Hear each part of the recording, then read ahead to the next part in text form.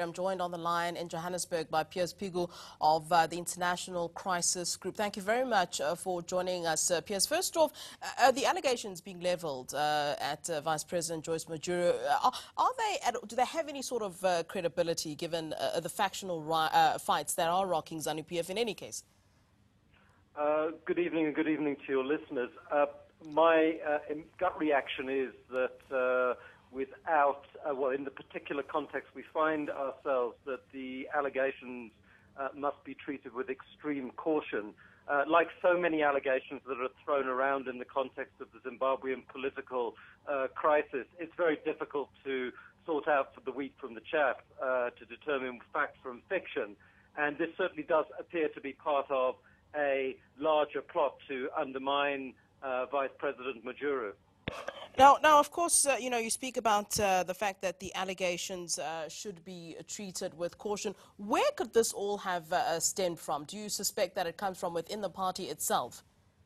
Yes, I have no doubt about it. This sort of smacks of disinformation, false flag operations and so forth. The kind of misinformation that you see from intelligence services in different parts of the world who may be trying to pursue or working in cahoots with particular political interests to pursue a particular agenda.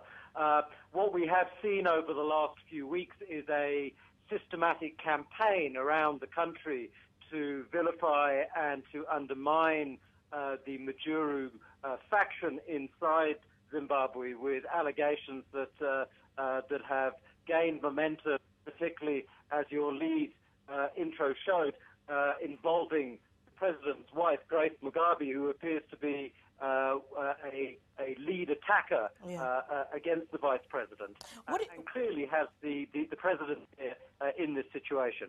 What do you see as being the future for ZANU-PF? I mean, I don't imagine that President Robert Mugabe will be on earth for forever. What's to happen, do you think, post Robert Mugabe?